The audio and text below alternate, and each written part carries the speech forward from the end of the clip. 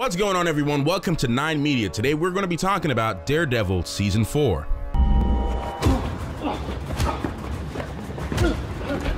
Wait, stop, don't hurt me, I'm blind!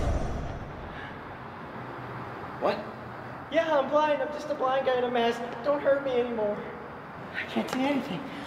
Where am I? With the upcoming Disney Plus streaming service, many have been curious as to the future of Daredevil. But if everything goes well with Daredevil showrunner Eric Olson, Season 4 will be on Netflix. Showrunner Eric Olson took to Twitter confirming their interest in keeping the show on Netflix by tweeting, "Just pitched Netflix Daredevil Season 4, fingers crossed." However, with the recent abrupt cancellations in both Luke Cage and Iron Fist, many assumed that both Netflix and Marvel would soon be ending their partnership, which still leaves the future of Daredevil, Jessica Jones, and the Punisher in question. But as of right now, as it pertains to Daredevil, it seems as if the ball is all in Netflix's court.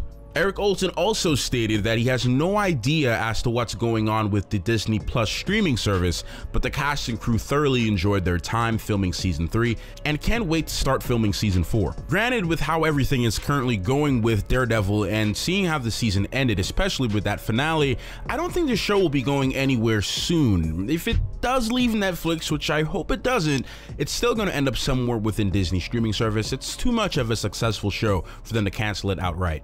Daredevil Season 3 is regarded as one of the best seasons that the network has ever produced, so it's only expected that the show would start and end with the network. That's it, everyone. Let 9 Media know what you guys think about Daredevil Season 4. We will respond to the first few comments we see. My name is Matthew V. Haynes, and you guys can check out my personal channel in the description box below, and we appreciate you guys for sticking around till the end.